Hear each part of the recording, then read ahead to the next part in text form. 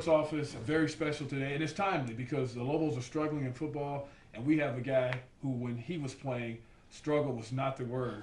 Dontrell Moore, career rushing leader for the Lobos and the Mountain West Conference. And, you provided us with some great excitement. I mean, we can't even sit there in the sports office and talk about that, your seasons, until we just get excited. It's crazy. Lobo football has definitely changed. Things have changed over the last few years, but it was an exciting time we were playing. You know that. Right. You guys are up, you and Mike are up top and watching those games and a part of some great teams, and it's exciting to know what we've done, and it's kind of sad to see what's kind of transpired over the last few years, but, that unfortunately, that's the kind of situation we're in right now. What have you been doing, tell people what have you been doing. I know you've had a couple of stops in the NFL and then the IFL with the Amarillo Venom. Tell people how that went. Yeah, interesting life change for me. Things that have gone on since I left the University of New Mexico. I was with the Jets for a little bit and, got released, and with the Titans and, got released, and with the Bucks and got released, and came back home to New Mexico and was just kind of living, for the first time in my life, not really sure exactly where to go or what was going on. But nonetheless, still living the dream, enjoying life. And about a year and a half that I had been out of football, almost 2 years now, I should say, the Professional Indoor Football League called me and said, hey, we have a business proposal for you. Care to listen? So I listened and, told my job, and they let me go down there and play. And I ended up doing, pretty well. To know that I still had it and had the ability to play at a high level was fun. Just to get back out there with the guys, you know how that is. You play right. just Exactly. the camaraderie. That's what I wanted to do, to compete at a high level, and that's what I was able to do. So that season ended, and I came back and financially had to, figure out what I wanted to do with my life. So now I'm working at the Juvenile Detention Center with the children, and that's another challenge that I enjoy greatly. And so, life is good. Life is definitely good for Dontrell. What is that like, working with kids and trying to help them out of a tough situation and all that? Honestly, I feel like I was born to do it. I really do. If I tell you, certain things when you wake up in the morning, and I would do that job for free. They pay me well, and I would do it for free. I really would. I just enjoy what I do. Those kids just need someone other than their gang member friends or their, drug dealer friends to care about them in a different light. And what I like to do is believe in them. Actually, and what I like to do is because they're all competitive. Right. You know as well as I do that world is highly competitive. Yeah. So what I want to do is figure out a way to channel that competitive nature into a better good. Right. And that's what I do through athletics and sportsmanship and things like that. So, it's an amazing job. And a lot of them know who I am. And I come from a single mom, single parent household, as a lot of them did, and a lot of them do. Humble beginnings, poverty, and trying to make it and do those things, with not the means. And I'm a testimony to them. And so I learn from them, they learn from me, and the reciprocity is amazing. So it's an amazing job for sure. When you say a lot of them know who you are, there's a documentary with you when you were from the NFL, when you were trying to get drafted and all that stuff, that it comes on all the time, and I'm sure it comes on Dish Network. Have you seen it? Yeah, I've seen it several times. I was in it. I was in it. I know. No, I'm just messing with you. I was just messing with you. Yeah, no, Netflix, and I've had people call me, and, a pastor called me from North Carolina, actually wrote me a letter. Just a random guy, I don't know him, found my church and sent this letter to my home and said he was inspired by that through all the things, because it was a tough, it was a tough video for me. It was a tough watch. My wife was really upset. Absolutely, and if you're invested or if you care, no doubt. Yeah. And that's what a lot of people say. They say they can't watch it, but if it doesn't kill you, it makes you stronger, and I'm a living testimony to that. And it was just amazing to see somebody, a pastor in North Carolina. He had a congregation of about 4,000 or 5,000 members, and he said, he talked about me, that even in the midst of all this turmoil and these high expectations and not really seeing those come to fruition, and me still saying, you know what, God is good, He will intervene, and it's in His hands, and so it was amazing, and everything that you do and everything that I've done, you don't realize how much it affects people and how much it touches lives, whether it's scoring touchdowns, and which the Lobos, we did a lot of that when we were playing, or if it's just being faithful to God or touching the lives of children. So, you know, everything is great. You know, those kind of situations, to be a part of that, to being able to affect lives in any way, shape, form, or fashion is something that I've embraced for a long time. Yeah, your case, 51 touchdowns, over 4,000 yards. 59, but I'm not counting. No one's counting. No, I'm just kidding. 51 rushing touchdowns, 8 receiving, but you know. Yeah, I'm thinking about the rush because when you see the career rushing record, you know, those numbers are right up there. It is, man. It's pretty cool. So 59 touchdowns overall, and man, that's a lot of work. And we were just talking about how you used to just make us, man. We felt like we owed you money after the game. Like, man, he entertained us so much. It was fun. Because some of the stuff that you used to do. It's fun. But about that and about the state of Lobo football now. I mean, you had some great success. You guys had teams that were like just teams that just go out there and just beat people up. Physical, hard-working, you know, like full of fire. And now you don't see that. And, I mean, as a former player, I know it bothers me as a former player. How do you feel as a former player? To see the turnaround happen so fast from you know, winning tradition, from guys that just really wanted it and got out there and got after it, to see it kind of, you know, like I said, transpire and transform into what it is now, it's heart-wrenching. Because if you're vested in the Lobos, like so many of us are, so many of you guys, so many of the fans, and so many of the players, you want to see them go out there and compete. And that's what's most important. Is it seems as though, I don't know, you know, I don't know the guys, and I'm not going to pretend to know the guys, but I just know that it's a different feel. Whatever it is, you know, you know, I'm not in it. I'm not in practice. I'm not in the meeting rooms. I'm not on the field. But it seems as though they're just missing something, that fire, that oomph, that want to, that desire that we all had, all of us. And maybe we took it for granted. Maybe we spoiled the state of New Mexico, and that just wasn't how things are supposed to be. But it's tough. It really is. And I'm not sure why. I don't have the answers, or no one does. And hopefully the next guy coming in will have the answers. And I think it has to start from within. It has to completely clean the house.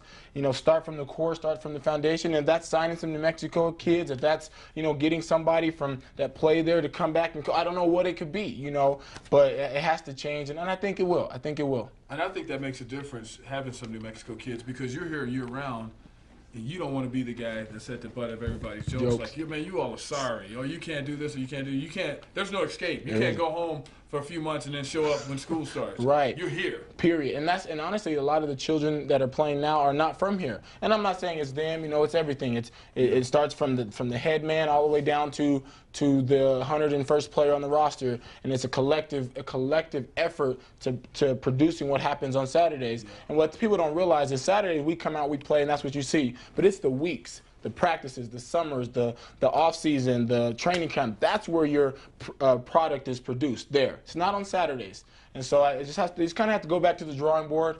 And I have full confidence in the university that they'll do what's right and turn this around, because there's nowhere to go but up, you know. And hopefully they'll figure it out. Like I said, it might take bringing, you know, somebody that's played before, somebody that's been from here to get in a situation. You know, if they need my help, let me know. You know, I love the Lobos, and I always have, and I always will. So if the Lobos call tomorrow, Dontrell Moore, 22, we need your number again. I'm coming. I'm there. I do. I love the university. I always have, and I'll do anything for the university. And like I said, I'm completely vested. You know, from the heart. You know, I'm completely vested, and I want to see him turn it around. So, and I have no doubt that they'll get it done. I think they need some tradition, like maybe some old players like be around and remind these guys, like, look, you know, let's keep this up. You got to start something to where there's a bar to reach. Absolutely. And there's people coming behind that to understand, to know what that means. You know, just like even like the rivalry game. I don't even think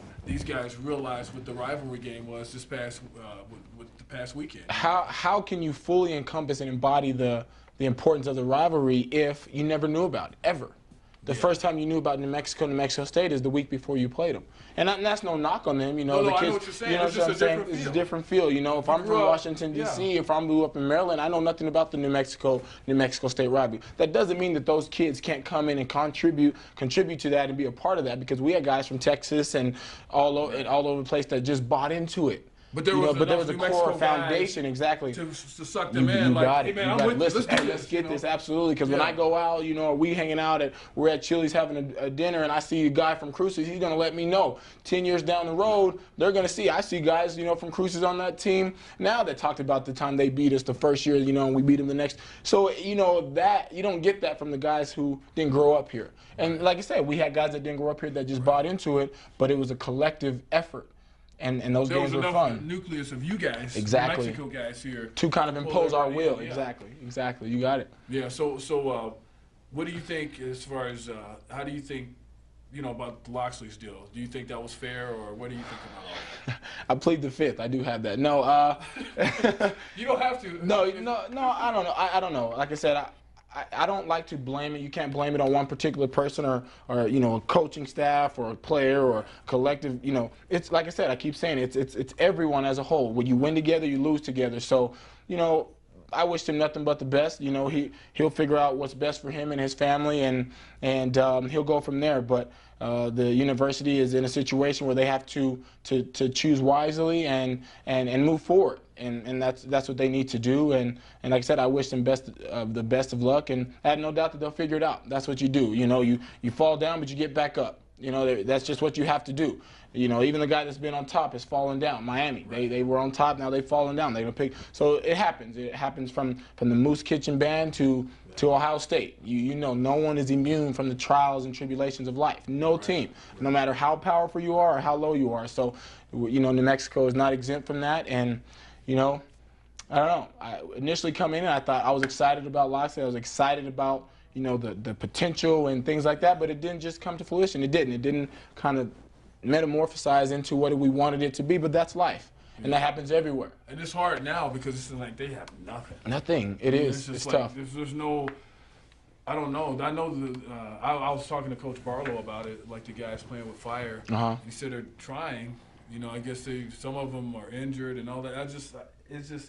Wow, I've never seen it like this. Tough. It's tough to watch. And I play soccer now, which I picked it up a couple years ago, so I enjoy it. So every Sunday I play soccer, I show up at the field, and they never fails. How about your Lobos, Dontrell? Every Sunday morning, because they just watched the Lobos play.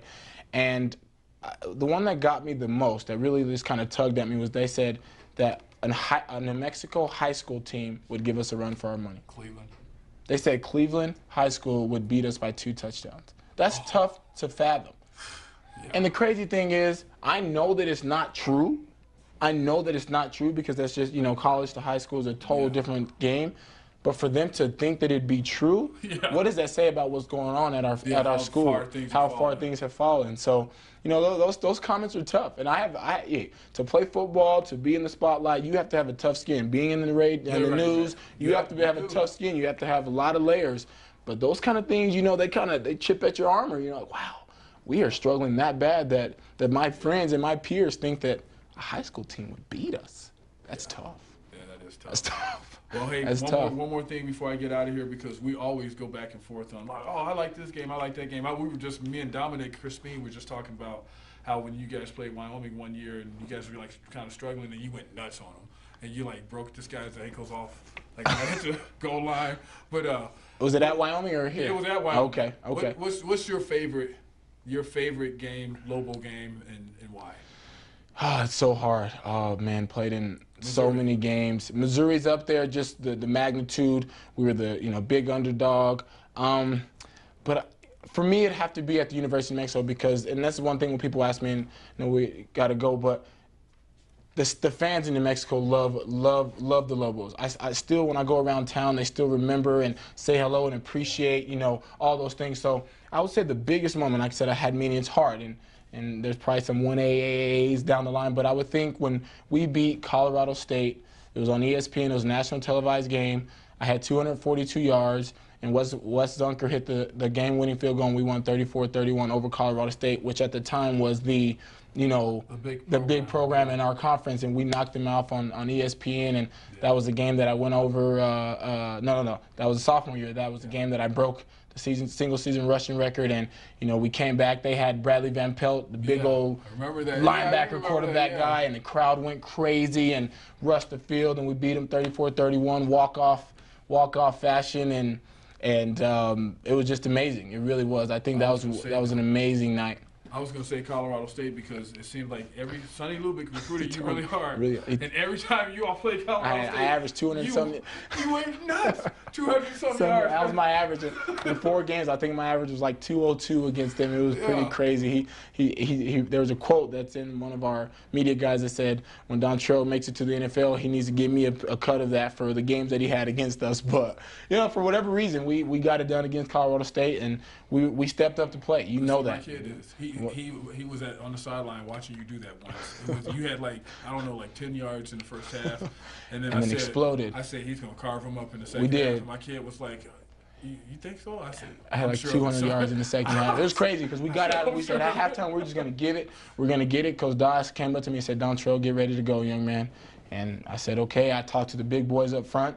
And I love those guys, and I know any good running back would tell you that you can't do anything without those guys, and so I'm no different. But we rallied behind each other, got it together, some ankle breaking time, you broke some ankles, and so it was showtime, but it was fun, like you said. And there's so many. Yeah. I could think of several games where it was just wow. The Utah game, my freshman year, the triple overtime game, so many games that you could just think of that we went out there and got it done. But everything is good. Well, good. So, Dontrell Moore in the sports office, Dominic Crespin behind the camera. Until next time, we'll see you later.